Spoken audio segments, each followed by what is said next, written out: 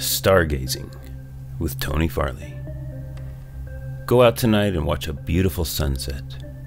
Right after sunset, you will be able to see a slight sliver of a moon with 5% illuminated.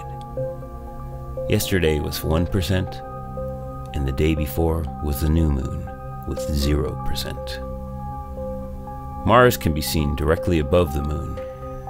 On subsequent evenings this week, you will see the moon higher in the sky every day and getting fuller until April 12th, when a quarter moon is visible near Castor and Pollux in Gemini. It's called a quarter moon because the moon has completed a quarter of its orbit around Earth. Visually, half the moon is illuminated from our perspective. Go out every evening this week and watch the crescent moon grow and rise in the sky until it's a quarter moon.